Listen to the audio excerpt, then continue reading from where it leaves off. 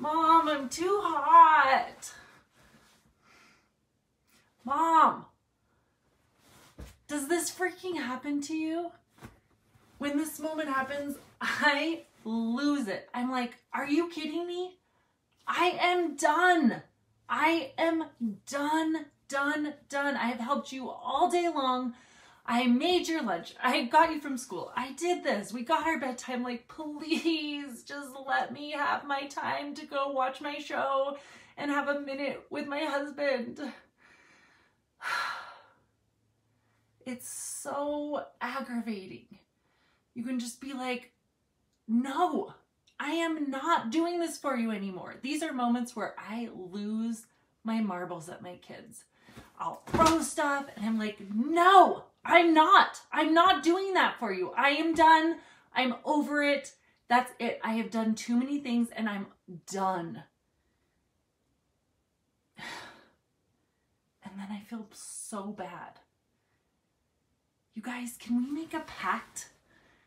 Can we agree that we don't have to feel bad? We don't have to get to the brink where we're like over it and yelling and screaming and like, ugh, and saying things to them like, I'm done with you, like I end up saying.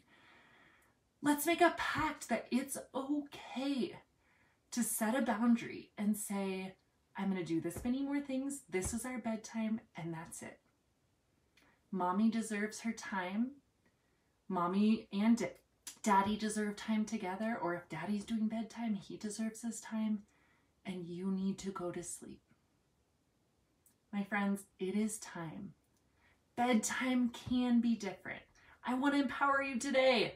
If you're getting to the edge of your rope, shorten your freaking rope. I want to give you permission because it's so easy to get so mad.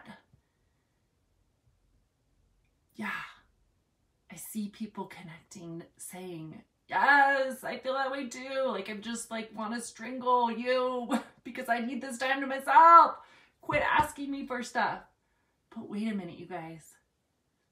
We're the grown-ups. You can set a boundary. I give you full permission. You are not being a mean mom. You are not going to cause attachment problems. You are not abandoning them. You are taking care of yourself and your family.